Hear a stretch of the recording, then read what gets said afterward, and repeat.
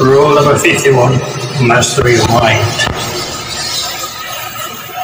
When you grow up weak and you start to master your mind, because my whole thing is whenever I'm weak at something, whenever I'm scared of something, I master it.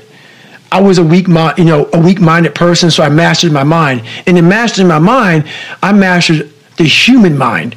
And I realized why I no longer judge people, why I no longer put people on a pedestal, because we're all f***ed up our own way. We all have demons. Some people hide them better than other people. So I know we all have them. By me knowing that, I know the most alpha males are very fragile. Very fragile. They never want to see another person harder than them, especially in that kind of realm. The ego attachment. The ego, is very strong. Ego will f you up every time. Ego is serious. So if I can hurt your ego, I got you.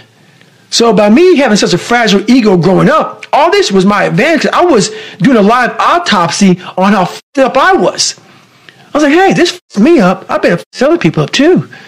So I started using all these different tools and tactics to get in instructors' heads. And the taking souls, that's where it happened, man. Thanks for watching. I hope you enjoy the video.